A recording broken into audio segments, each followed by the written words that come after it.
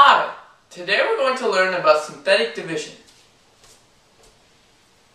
Let's say we have an example like this.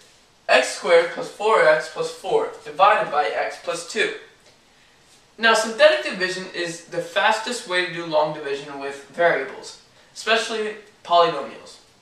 So the way you do this is you put the value of x in one side, which is called solution, and then you put all the coefficients, or all the coefficients in one column, and the last number you have to put a line under it, and that's going to be the remainder.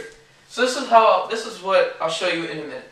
So we have x plus 2 here. We have to solve for x. So we subtract 2 on both sides, and we get x is equal to negative 2. So our solution is negative 2.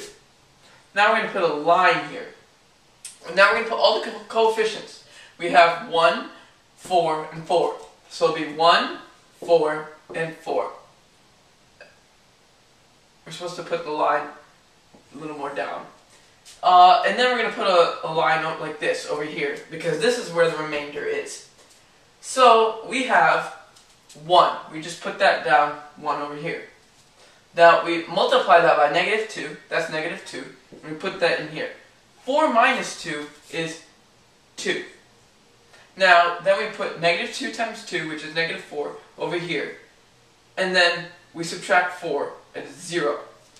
Now, these are just the coefficients. So it'll be x plus 2 is the answer, because every time we divide, we always subtract 1 power.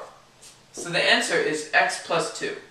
Now remember, synthetic division only works if you know the root. So if you know what the x value is.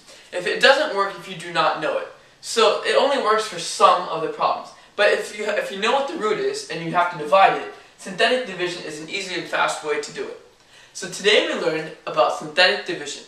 Thank you for watching this video.